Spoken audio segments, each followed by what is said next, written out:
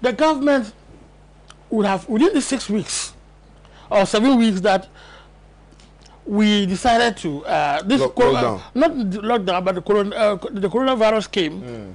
We've been pushing these same issues. I was thinking that the lockdown would have been an opportunity for the government to try and decentralize the management and education of people about COVID-19 and ensure that local people are involved to ensure this implementation of social distance and stay at home is very, very important to involve the ordinary man or to decentralize it, because at the district level they could have even broken it further to the communities where a COVID-19 committee could have been formed to ensure that every community restructure their area in such a way that it is in compliance with the requirements of what COVID-19. In other words, the social distance, there should be some local people, or with assistance, of course, of the military and police. Instead of all of them being in Accra and other areas, they could all have been moved. The police, the military, the prison service, all the services, even the fire service, like we do on election days, they could have all been deployed and distributed uniformly across the country, right, to ensure that we implement this tried or this personal hygiene, social distancing, stay at home, etc.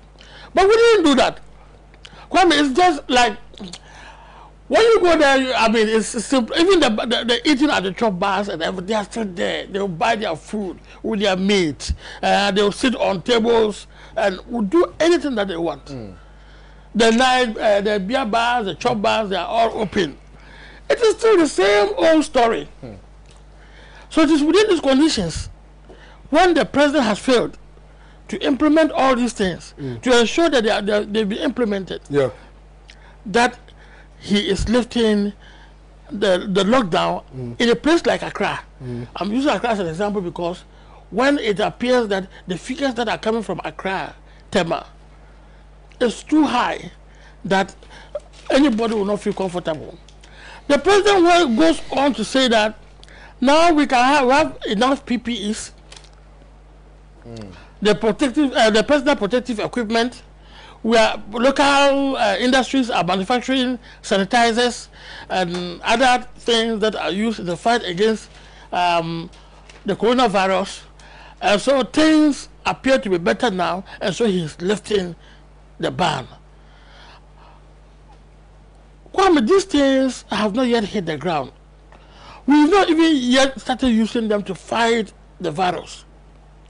I know that they are coming, but they are coming alone. I mean, if we know how this virus spreads, its infectivity, the rate at which it can spread, I'm not seeing the way that just bringing this equipment without even using them at the facilities yet can be a good reason to lift the ban.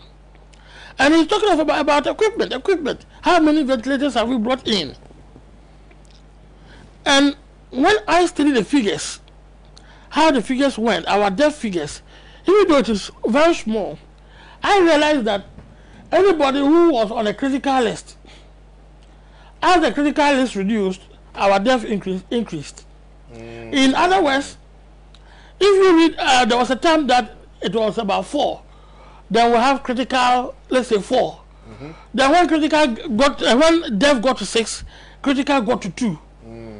What that means is that whenever somebody is declared critically ill, it appears that the person died. In other words, our critical cases are not able to survive. And I'm not surprised about that, because when you get to a critical stage, you practically need one anesthetist, one doctor anesthetist to stand by you. You need intensive care personnel, doctor, nurses, about 3 of them, to be with you to spend the night.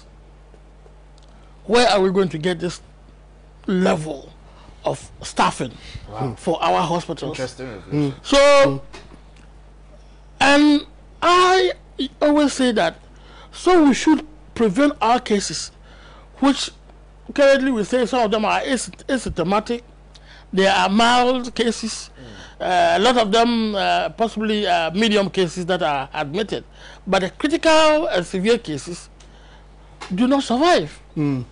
And this is where we have to be careful, because as the number increases or our cases increases, it is likely that you get those who get severely ill also at increasing.